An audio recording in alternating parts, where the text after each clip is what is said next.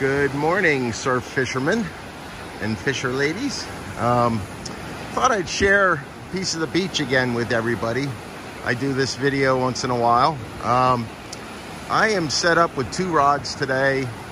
I am catching all of the outgoing tide. And walking the beach this morning, I found a piece of water that I really liked again. And I thought I'd show it to you, explain what I'm looking at, help some of the people that are still getting used to surf fishing.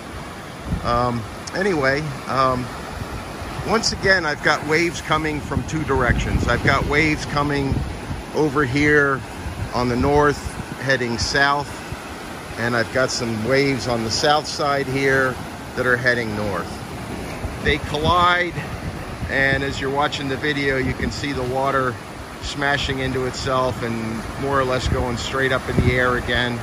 So this is an underwater point. A little bit of a rip tide going with it here. We'll see as the tide goes out if that rip tide hangs on. But right there, you can see the 2 waves coming from opposite directions, and they hit at each other right at the point. It's probably not very deep right there. As the tide goes out, I'll probably be able to start walking out on it.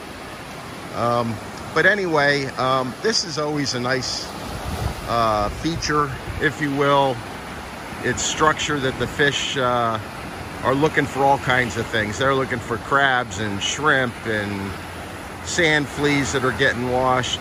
Out further this morning, actually just out past the bar, we had dolphin going back and forth. I'm not always excited to see dolphin. They're usually spooking a lot of things.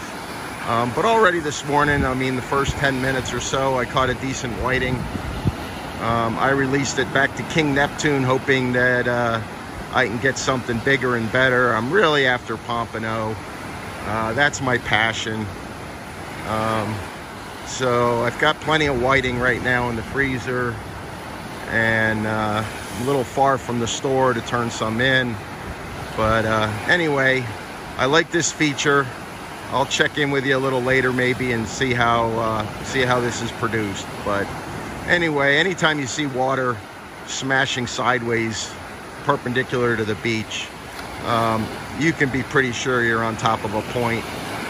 And again, it's a neat feature that mixes up the water, puts a little violence there. As you can see, the surf's very down today. Water's clear. It should be a good fishing day, but we'll see. Anyway, I'll chat with you later.